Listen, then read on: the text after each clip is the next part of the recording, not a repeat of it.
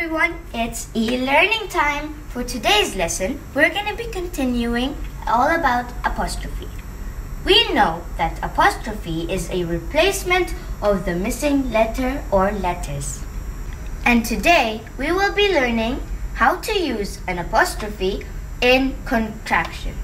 Contraction means a shortened form of some words. And there are common contraction rules we need to remember. When the second word is not, apostrophe takes the place of the letter O. When the second word is, the apostrophe takes the place of the letter I.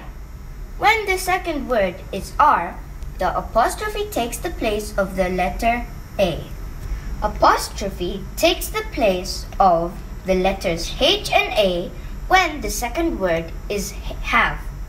Same with will. The apostrophe takes the place of the letters W-I. Here are some examples for the second words not. Cannot, can't. Would not, wouldn't. Will not, won't. But be careful here. You have to replace the I with O. Now, second word using is. It is, it's. She is, she's. Here is, here's. But this is the present tense. If you're using the past tense, you have to write it she apostrophe s, but you have to read it she has. Now, the second word are. They are, there. We are, where. Now, next is will. The second word will. I will, I'll. We will, will.